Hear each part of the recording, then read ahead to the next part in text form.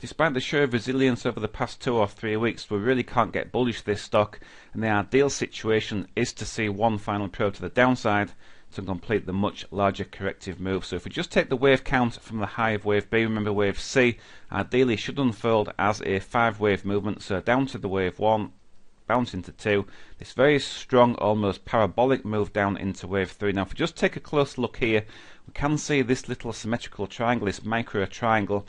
Now in an ideal world, I would have liked to have seen price break to the downside from there, then take us to lower levels, maybe even this 61.8% retracement level down here around the 350 region, and then looks for some good buying demand at those lower levels. That would have been the ideal situation. As you can see, that has not been the way forward. Price has broken to the upside, albeit in a corrective movement. So if we do break up through this prior pivot high here, then it could well be that we are going to take a more elongated route and even retest this 550 region, this line of resistance, and then get another probe to the downside from there. That's definitely a possibility. So that's our line in the sand, just around this $5 region. The more ideal situation from an Elliott wave point of view is to break down immediately. So that would mean that the smaller degree wave 4 is in position here.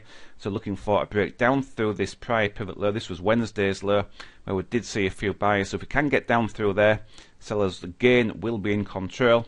Then no reason why we can't get that final decline within wave 5, and in turn completing the larger degree wave C, like I say, somewhere in this typical retracement zone, probably the lower boundary of that, and that could theoretically complete the whole corrective move, and that would be a cracking buying opportunity a little bit later down the track. So just be a little cautious here. If you are looking for a swing trade to the upside, yes, you could look for a break above this prior pivot high as an entry point, but just be cognizant of the fact that this line of resistance circa 550 is likely to stifle any attempts at a rally.